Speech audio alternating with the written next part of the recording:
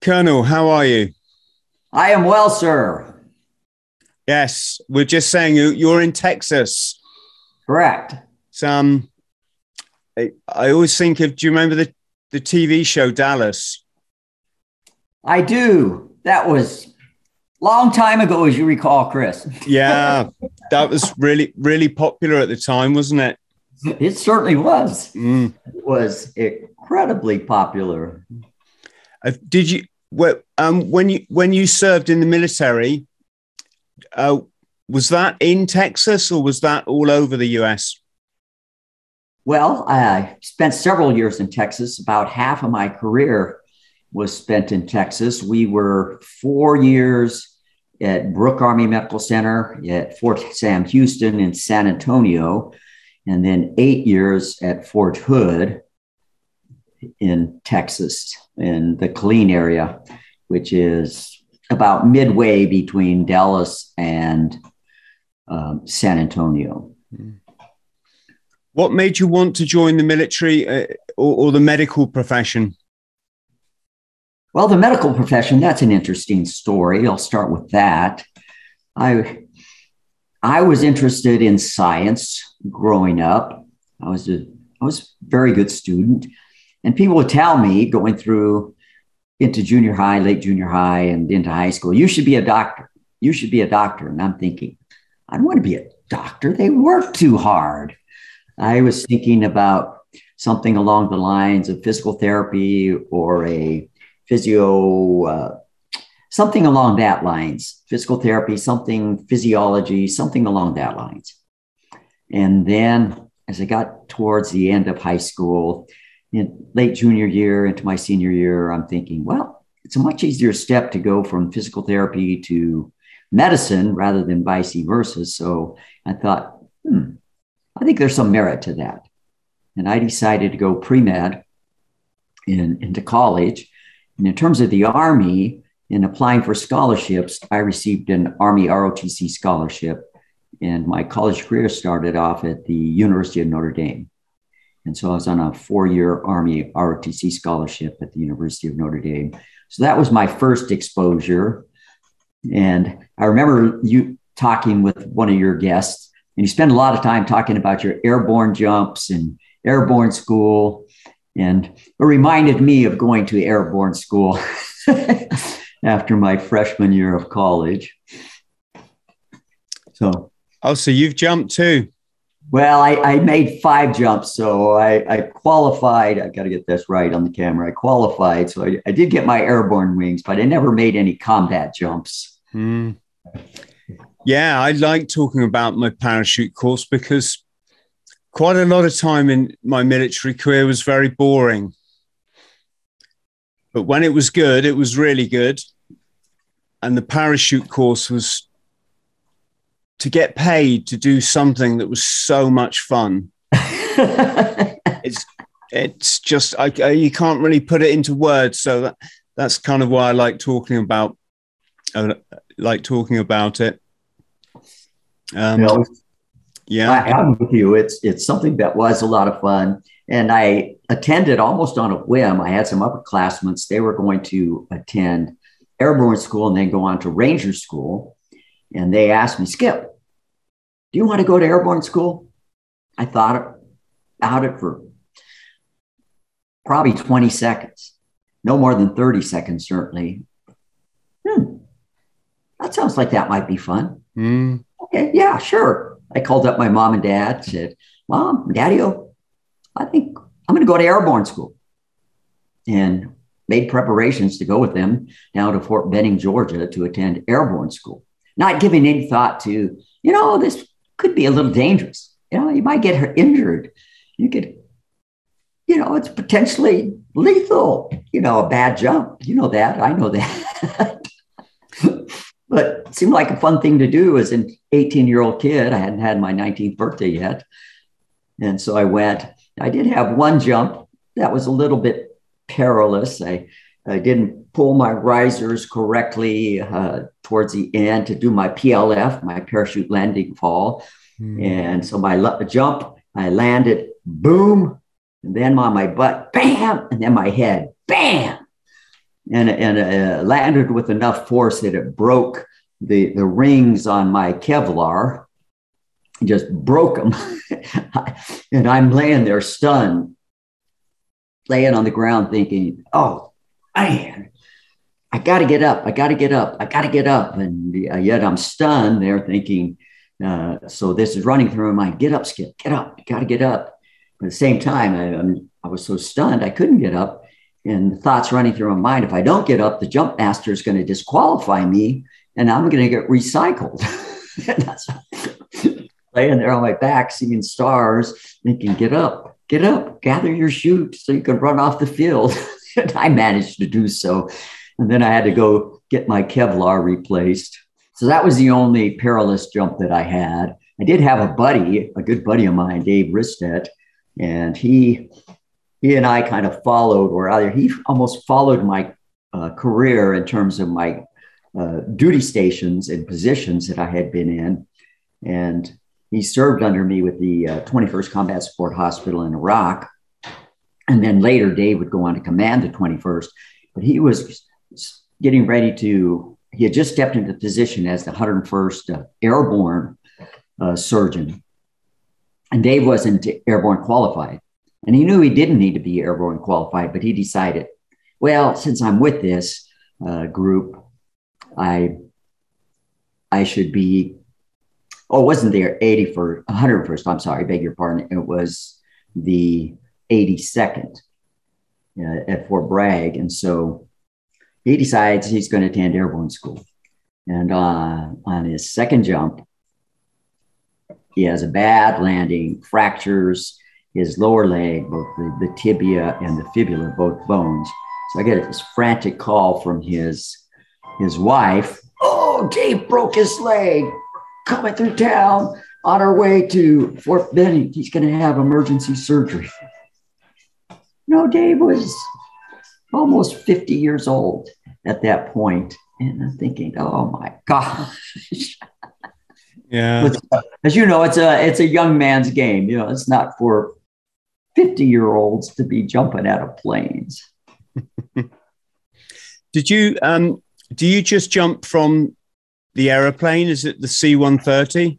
It was a C-130. So you're attached with that. And I remember that first jump. So it's with the static line, correct? And so we're standing there in line and I'm cool and everybody's cool. We're sitting there. And for some reason, you know how they get you there early in the morning, and, you know, before sunrise, and you're waiting to load up. And this day, the winds or something were off. And so the plane is just circling before things are finally it lands and we get loaded up. And by then it's mid-morning and, you know, we've been sitting in the sun for hours. We load up and everybody's relaxed and so forth. And we get in, we're all in the plane, you know, waiting. And of course, you know, makes its circle to the right place on the field. The doors open. You hear that rush of wind. All right, the jump master says, stand up, hook up. And you're starting to shuffle towards the door. You know, everybody checks everybody, you know, and you start going towards the door. Well, I'm in the number man 2 position. I'm cool as cucumber up to this point. And as soon as I step to turn into the door and take my position, my legs turn like jelly. I don't know what that exit looked like. Yeah, you think about that now, but I make the exit, you know, assume the position, but count, and then look up, boom, there's that beautiful parachute. It's like, oh. But I think about that every time, how cool is a cucumber until I step into that door and then my legs are like spaghetti. And what decides what unit you go to? Do you serve with a medical unit or do you? Exactly. So my route to come on active duty is a little bit circuitous. So I started off ROTC, but I ended up leaving the University of Notre Dame. So it terminated my scholarship. So I did not go back to school till 3 years later at Oral Roberts University in Tulsa, Oklahoma. And so I wasn't on scholarship at that time until I started medical school. And that was on a Army scholarship, what's called an HPSP scholarship, health profession, the scholarship program, the HPSP. And so with 4 years of scholarship, I owed the Army 4 years. And then after medical school, I did not get an Army internship for a variety of reasons. So I did a civilian internship with the intention of coming back on active duty. But it just so happened my training director, my program director, was a retired Brigadier General, Dr. Andre Ognebine, most amazing clinical teacher, medical educator I've ever seen, bedside clinician, just incredible. I wanted to train under him. So he arranged a deferment to come on active duty so I could finish my training with him. And then I came on active duty. So yes, the Army then decides where they're going to place you, and you're assigned to medical units. Now, in some cases, those medical units might be directly associated with field units, like the 21st Combat Support Hospital or the 82nd Airborne Division in certain positions there. But I was assigned initially to Reynolds Army Community Hospital in Lawton, Oklahoma. Did you specialize in any role in the medical world? Yes, I am an internal medicine specialist. So a specialist for adults. Okay. And Skip, what's the difference, or what did you find the differences were being in peacetime and then being in a war zone? A few differences that immediately come to mind, Chris, are the pace in wartime. In peacetime, the pace is very, very busy day in and day out. So my first duty station at Fort Sill was one of those where I did both ambulatory medicine, outpatient medicine, and inpatient medicine, and did both concurrently. And so very, very busy, incredibly busy, taking care of patients in both facets, and taking care of active duty, taking care of retirees, and taking care of family members of retirees in some cases. So taking care of full spectrum of adults. And you think about young soldiers that you're taking care of, they might be as young as 17-year-olds if they got a deferment to get into the Army, and taking care of the elderly individuals that could be into their 80s and 90s that I'm taking care of.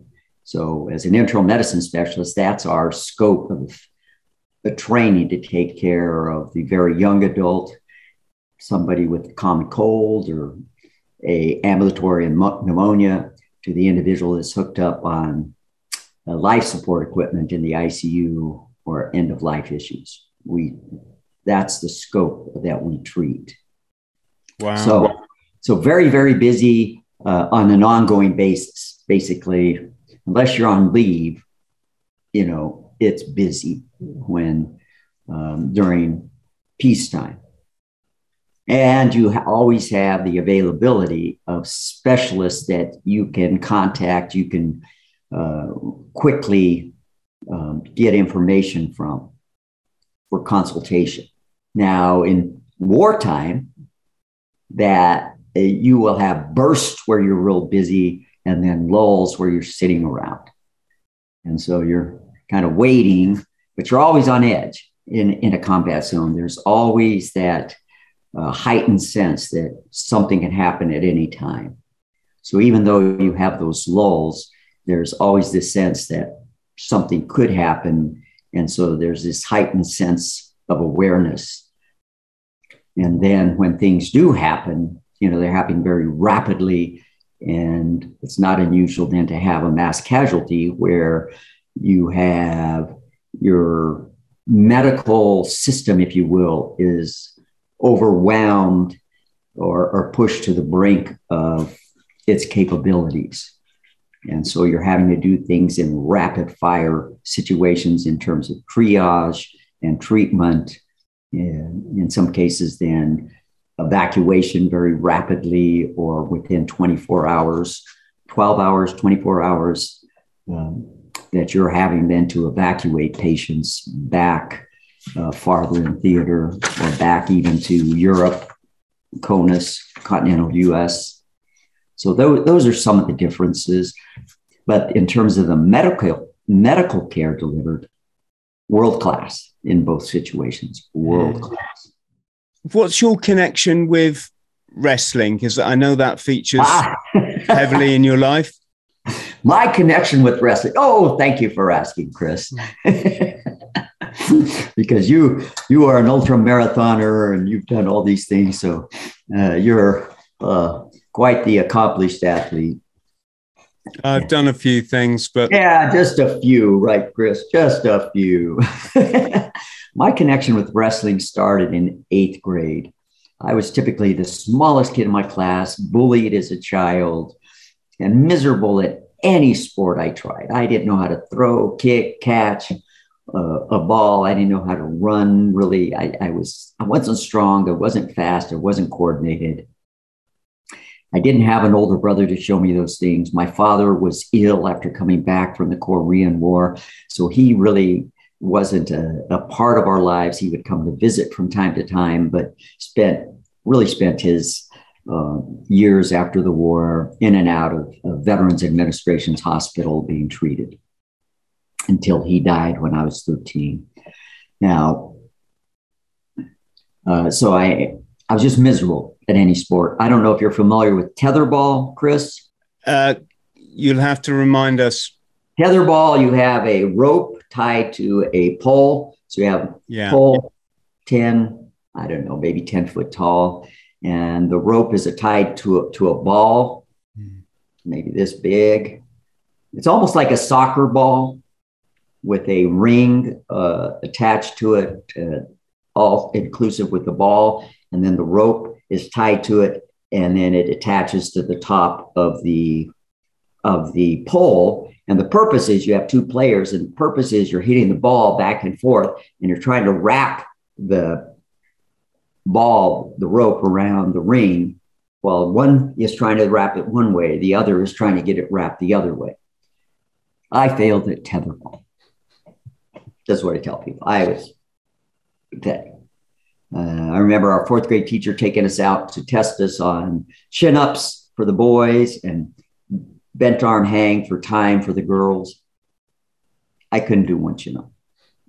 It was just horrible. But in 8th grade, I discovered wrestling. It's the first time I ever went out for a sport, and after a practice, I thought, I think I might be good at this.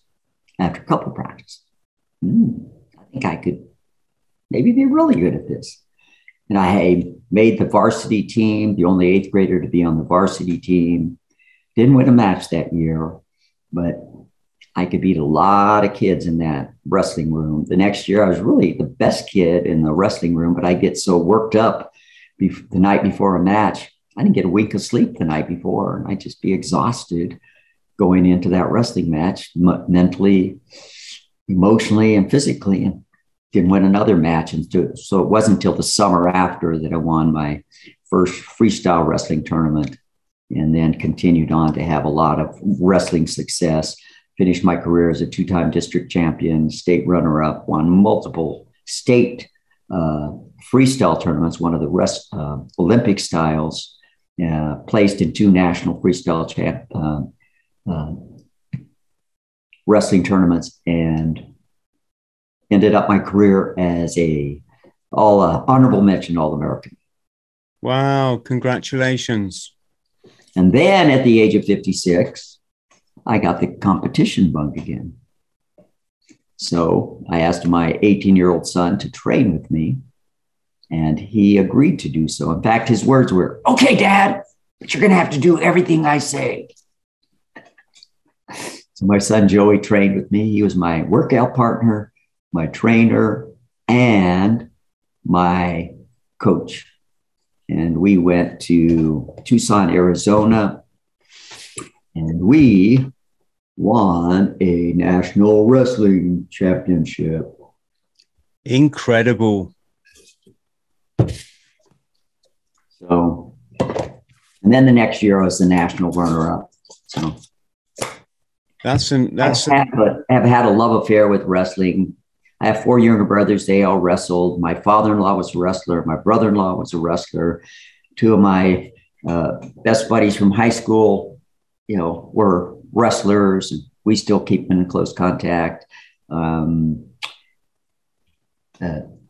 kids call me a wrestling groupie because I'm the kind of guy that I've befriended national champions, world champions, Olympic champions, get photos with them. I have wrestling cards that I get signed. I have my wrestling books that I get signed. Oh, it's great to have a passion in life. Absolutely. What's your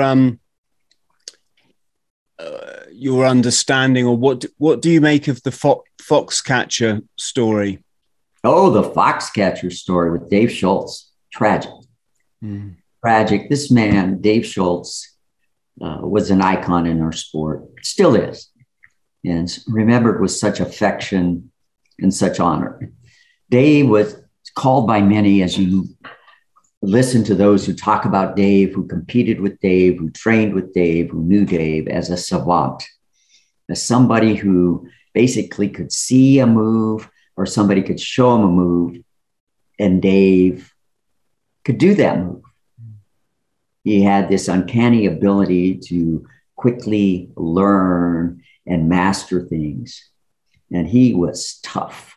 They said Dave was the nicest guy off the mat, but he was tough. Kenny Monday, who competed against Dave and actually beat him out of that Olympic slot. And then Kenny went on to be an Olympic gold and then silver medalist, just talked about how tough Dave was. And what a nice guy, Dave. And there's this photo actually of when Kenny won. That was the Seoul Olympics. Was that 80? That would have been 88, I believe. Dave Schultz had gone and trained with Kenny, and it shows Dave carrying Kenny on his shoulders as he paraded him around the wrestling mat after Kenny won that gold medal in Seoul. But Dave, with DuPont was just a strange man by all accounts. Everybody, Mark Schultz talks about it and others talk about that. DuPont had this inflated sense of who he was and wanted to be around these greats. And this was a weird man and just went off the rails, shot Dave, unfortunately snuffed his life out, and we lost this great man from our sport. Yes, it's horrifying to watch. They made a film about it, didn't they? A movie, but recently the actual sort of documentary's been out. And they made a film, and they also Mark Schultz wrote a book about it. In fact, I probably have my copy.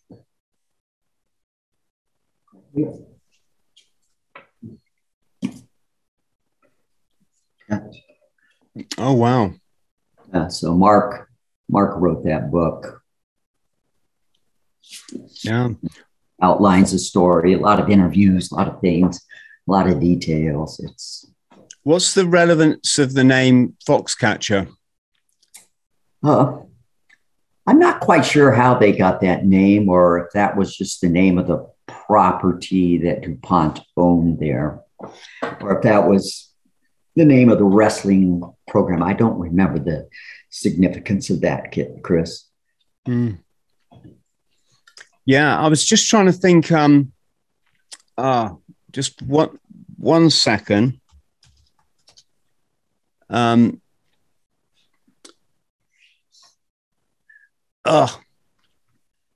trying to think of the mixed martial art girl, the champion for many years, but her background was wrestling. Mixed martial arts girl, you say? Yeah. What's the big tournament called? The UFC, isn't it? Right.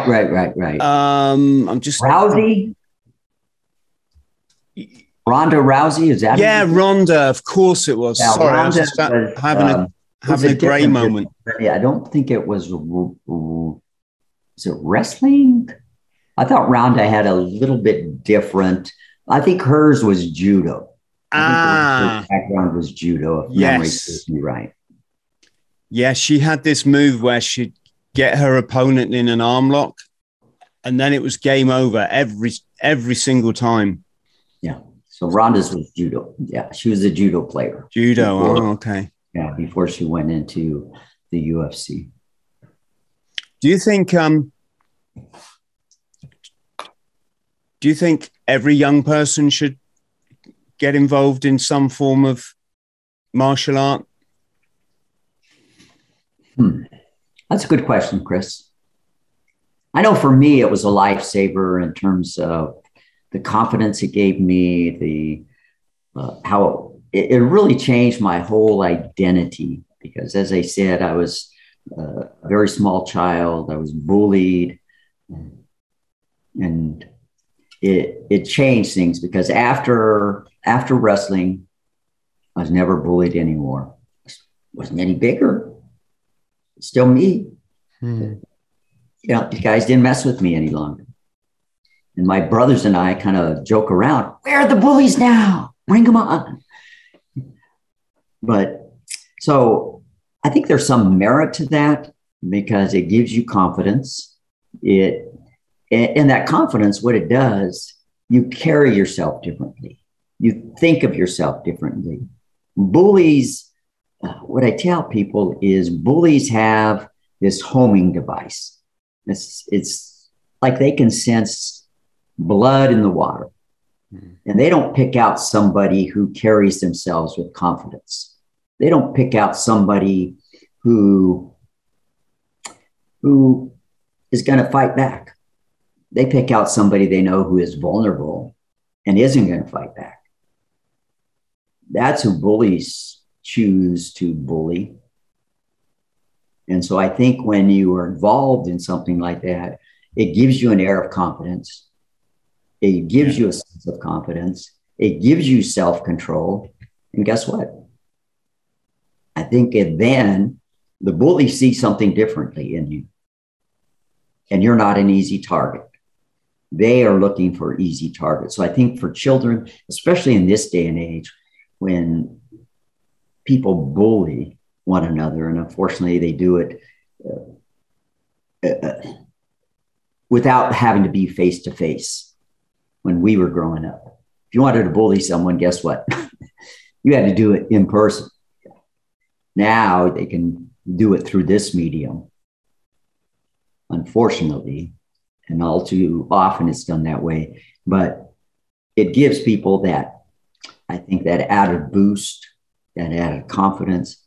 So I think there is some merit to that, Chris. Whether you actually ever have to use it, I haven't been in a fight since then. But if I had to get in one, I think I could handle myself, because if I get that opponent down on the ground, and that's what wrestlers want to do, we want to take the fight to the ground, guess what? You're going to be in trouble. And it's crazy, Skip, because when our generation grew up, it was all about the physical fight. Right. But now we're coming to realize that men face a much tougher battle on a much wider scale, and it's going to affect, whereas most people rarely get in a fight, maybe a few when you're a kid, this is something that affects most adults or very many. And of course, it's mental health. Yes, indeed. And this is your specialist field. Right. Well, certainly helping men overcome depression. Am I right there? Correct. That's correct, Chris. And how did it come about? Well, this is born out of my own experience with depression. My last year in the Army, I suffered major depression. And as I began to recover, I was called to help other men who were struggling with depression. Do you know what brought on your depression? Yes, in retrospect, and of course, at the time, I would have thought it was the perfect storm of the events that were going on right there. And certainly it was those, but it was also the accumulated trauma that had gone on through my life that I had not taken time to process. So it was all that accumulated trauma heaped on now with that perfect storm of those events that took place those last 18 months that I was in the Army that just broke me. So when you think about accumulated trauma, I had a very traumatic childhood. My father came back a broken man from the Korean War. My Auntie Mary, his older sister, my older cousins, even my mother say the man that went to war is not the man that came home. He suffered mental illness. I'm convinced was bipolar disorder, PTSD, and he was an alcoholic. And when he drank, he was violent. And so my sister Roma, my oldest sister, she tells us that when my dad would come home, we would run and hide because we didn't know which dad was coming home, the kind, gentle, fun, loving dad or the violent, angry dad. I don't have those memories, but my sister Roma does. So that was the childhood. And as I said, my dad would just come home to visit for short periods, but really not a part of my life for most of my childhood. And then, thank goodness for my mom, one of the most amazing women I know, and her strength and courage to raise 8 children, go back to school, get her degree, start teaching. And then my little grandma, my abuelita, as we call in Spanish, meaning little grandma, who came to live with us at the age of 63 to help raise 8 children, to allow my mother to go back to school, and lived with us till she died at the age of 93. So for 30 years, Grandma lived with us, but she really, for the most part, raised us with Mom going back to school. And then after Mom was remarried, but amazing women that stepped in. And then my daddy-o, who my mother remarried when I was 12 and a half. And again, those things changed my life, if you will. And so, but the accumulated trauma, dad, and that traumatic childhood, the uncertainty, the chaos, just a lot of chaos there. Deaths, my dad's death, later my daddy-o's death, my abuelita's death. I had an uncle who committed suicide. I had an uncle who was shot and killed. I had a cousin who was shot and killed. You don't process those things, but all of that stacks up. And then the things you deal with in medicine, patients dying, accidents occurring in the Army where you're dealing with deaths, or you're treating critically ill soldiers, mangled bodies, and you don't process that. You just go on picking up and taking care of patients because you're so busy, and suicides, charred and burned bodies in some cases, and all that trauma that accumulates that you don't process. And I could go on and on. So the things as a physician, the things as a person, the things as a Army physician. And so these things just stack upon one another.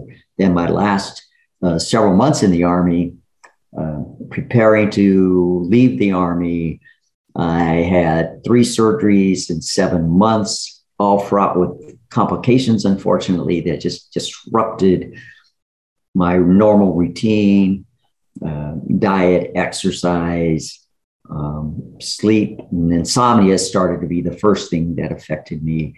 And that just quickly got worse.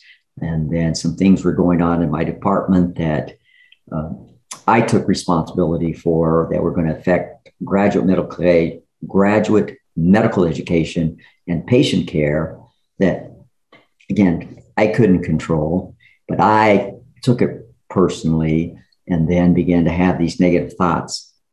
You've let your department down. You've let the Army down. You've let your family down. You're a fake. You don't deserve to be a colonel. Who's going to want to hire you? You're a failure. And then these negative thoughts just start playing over and over and over and over in your mind. In medical terms, you call these negative ruminations, like a ruminator, like a cow that brings up its cud, chews it, and swallows it again. Just play over day and night. And then lost my confidence, became indecisive. My cognition was off. Couldn't remember what I read 5 minutes before. I just read. What was that? Mm-hmm. I thought I had early onset dementia that I actually requested to be tested. Could recall names of medications. Like, what was the name of that? It was there. It's like running through the files in my brain, but couldn't find that file. And things just got worse. And then my mood just began to go down into the toilet.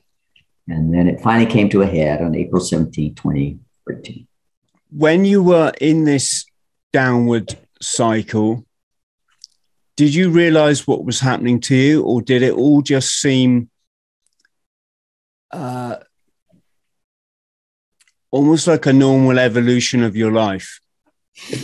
No, I knew I was struggling, Chris, but I didn't realize that it was depression. Mm-hmm. I knew I felt horrible. I knew I was struggling. The insomnia had become horrendous, where some nights I was sleeping an hour or two a night.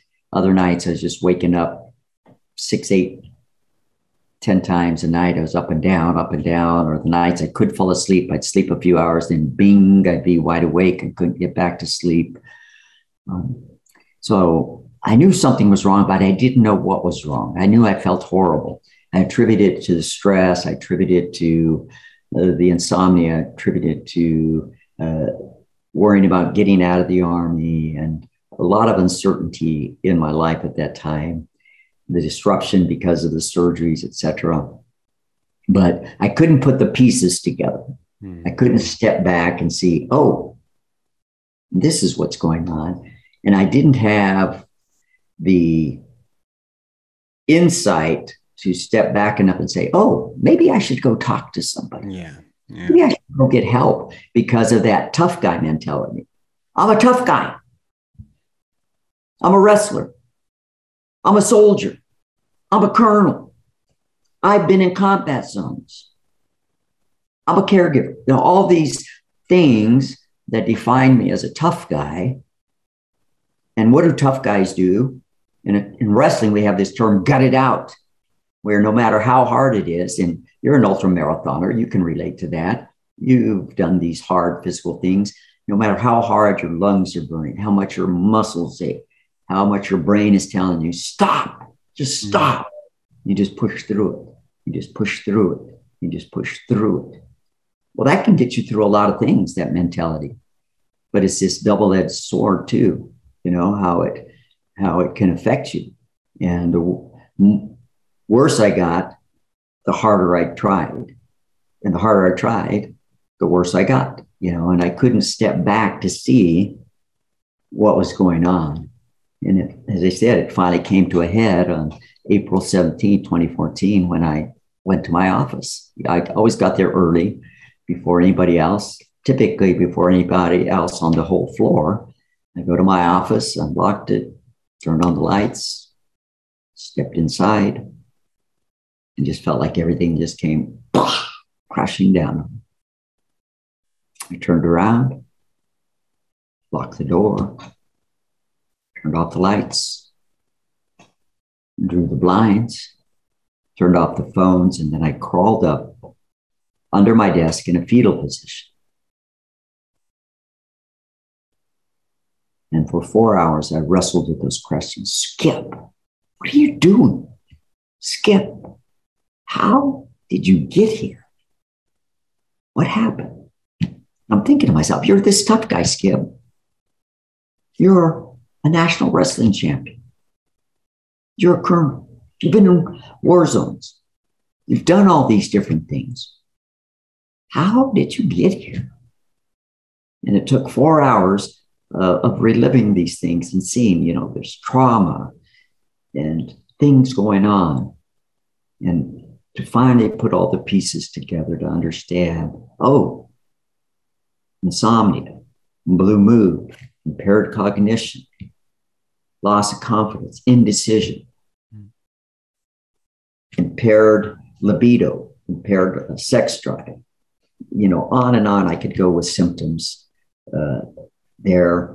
And finally being able to put it together that after 4 hours, it's, Skip, you're depressed. Go get help. Did you get help then? I did. I crawled out from under that desk. I had a flicker of hope.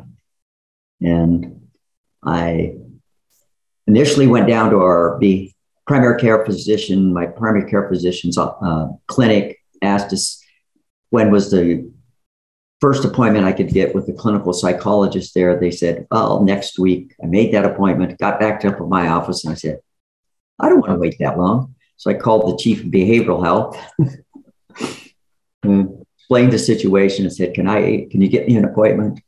And later that afternoon, I was seeing a clinical psychologist, and she verified the diagnosis of major depression. Wow. And what helped you to get out of that, Skip? Well, I started seeing a clinical psychologist, a therapist. So every week I was seeing a therapist. So I was getting therapy.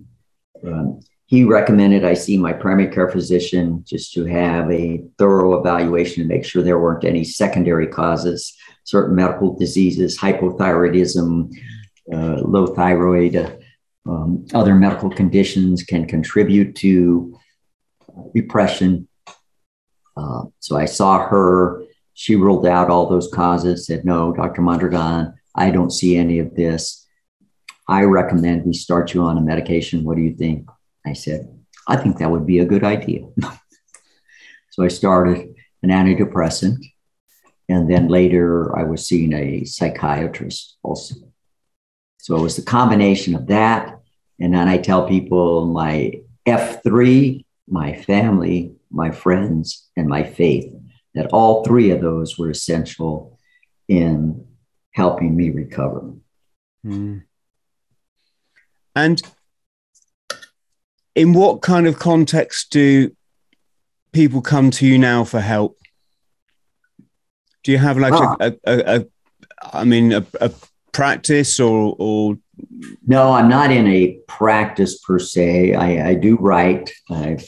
Out of my experience, I did write a book. But let me just step back a minute, because the first time I shared about my experience, it was before I left Eisenhower Army Medical Center. That was my last duty station where all of this occurred before we retired out of the Army. And what led up to that was, it's about 6 weeks into my recovery. And my brother, Chris, my youngest brother, I have 4 younger brothers, had called me very excited. And he said, Skip, I just attended a Bible study with Franklin Graham. This is the son of Billy Graham, evangelist Billy Graham, who was there in Raleigh, North Carolina, led a Bible study about suffering, the suffering of Christ. And the gist of it was, if Christ suffered so brutally upon the cross for us, why should we think we're immune from suffering? And Chris called and shared that. And it convicted me. And I thought, I'm suffering. And it brought to mind a verse out of Philippians 3:10. Oh, that I might know him, referring to Christ, that Paul is writing, and the fellowship of his sufferings, the power of his resurrection, and the fellowship of his sufferings. I knew that verse. I'd prayed that verse hundreds of times. But when I was suffering, my prayers were, Lord, please, please, please deliver me from my darkness. And over 2 days' time, my prayer shifted from, Lord, please, please, please deliver me from my darkness to Lord. What would you have me learn? And how might I use this to help others? And that was an epiphany, if you will, and a pivotal switch, because then it helped me take meaning with this suffering. And I knew I was going to have to share my message. I knew I must share my message. And so I began to make notes of what I had learned, what I was learning, with the intent that I was going to share it, not knowing when or how that was going to occur, but I knew I was going to. And so before I left the Army, I asked our commander of the hospital if I could share my message.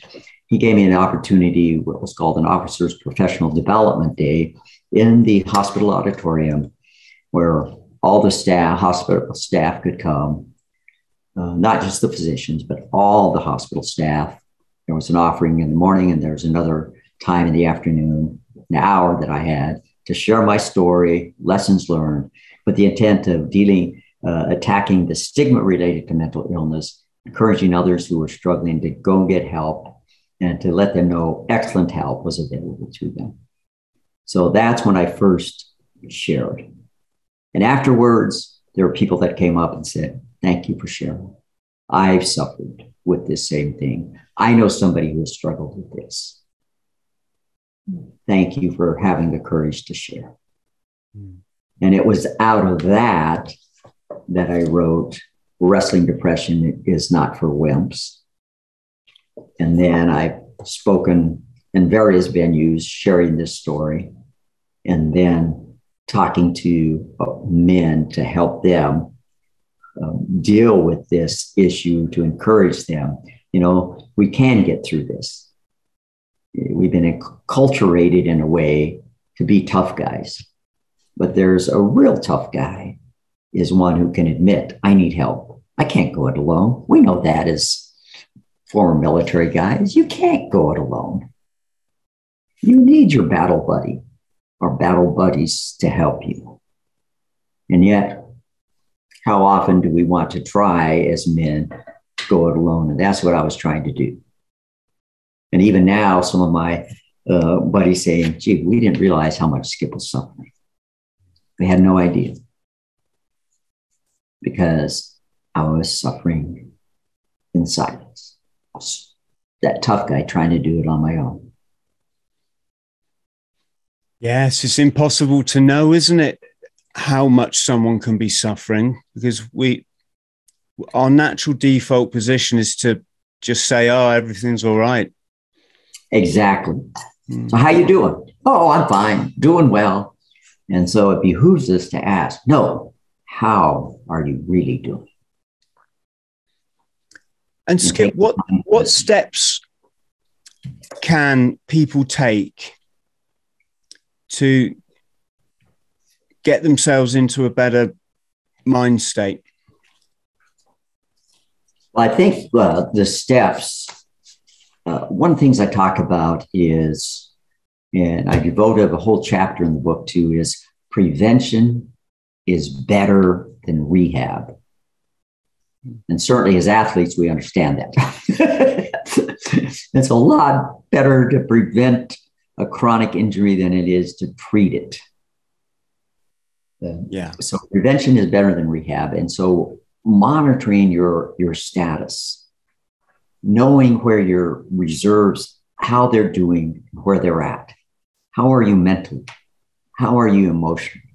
How are you doing socially? How are you doing spiritually? How are you doing physically? How are you doing on these different fronts? And if you're finding those areas where your energies in any of these areas are ebbing, what do you need to do to shore them up? Because we are a united being. And if one area is hurting, the other areas in that being, in our being, is going to hurt. And so monitoring yourself, prevention is better than rehab. That's one. I think the other is having those battle buddies, maintaining those healthy relationships, individuals that you can talk to openly and be realistic to, those people that you can be vulnerable with. and realize everybody is struggling in some way. Nobody's life is perfect. And I think as men, as they open up and begin to share, they'll realize there's so many others out there that are struggling with the same thing. Because the way we've been raised, don't be a crybaby, be a man. Real men don't cry. No, that's not true. We've been raised to believe that. And then you see what's up on the media, the tough guy, the macho man up there who hardly sheds a tear. And, he's rough and tough and deals with these situations and oftentimes by himself. No, that's not reality. The real tough guy has these two dual sides. He can be tough, decisive, the provider, protector, individual. And he can also be that tender, gentle, kind individual who can be vulnerable, shed tears.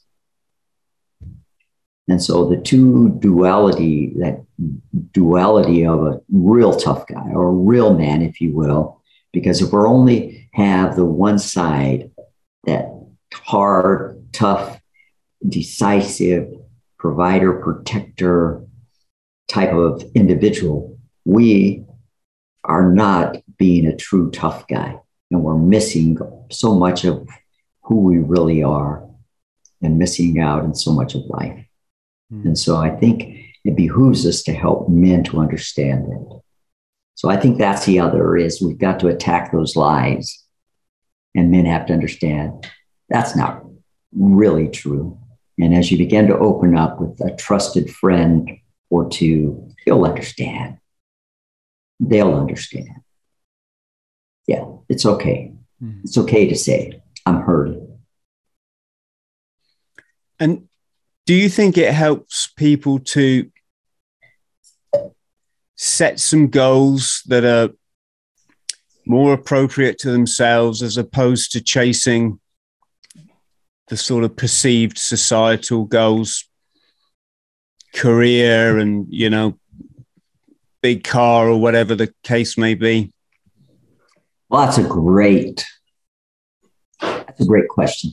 And I think there's a couple ways of looking at that. I think we all need a purpose. We have to pursue something that's significant and fulfills us. So that's one way of looking at that. What's that purpose you're seeking to fulfill? And I think each of us, God has given us a purpose to fulfill. And so what is that purpose that we are seeking to fulfill? That, I think, is overarching, if you will. But in terms of goals, now you can have goals like an objective goal to, I want to make this much money or want to do this. But there's a different way of looking at that. I want to give my best effort. I want to become more involved in my family's life. I want to spend more time with my children. I want to be a kinder, gentler husband who can listen to my wife more attentively. I want to be more present when I'm with people I love.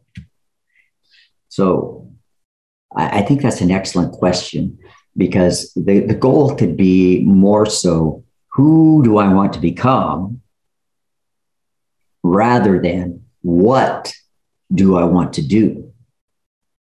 Because I think as we become more the person we want to be, then we're going to see those other things will follow accordingly, but we'll be so much more fulfilled, and we'll be able to contribute so much more and not be so frustrated in pursuit of things. And I think that's where many times as men, we miss it because we compare ourselves with these other guys. Oh, look at the car he's driving. Oh, look at the house they live in. Look where they're taking their family for vacation. There's a variety of things. You know what I'm talking about, Chris. And then listening to this, know what we're talking about. Rather than, wow, look at that what a loving husband he is, what a thoughtful husband he is. Look what an amazing father he is, how attentive he is to his children. What a good friend he is. What a faithful friend he is. And how when we can take our worth and identity more so in these things rather than, I've reached this financial goal. Those are all fine, but if those can become secondary to becoming the people we want to be, becoming the friends, husbands, fathers, friends, sons that we want to be. I think if we put emphasis on those things, it will go a long way. I think that's great advice.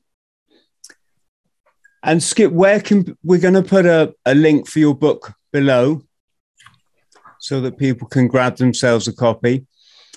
How can they get hold of you if they're seeking your services? Yes. And you speak as well, obviously. Yes, indeed. Yes, indeed, Chris.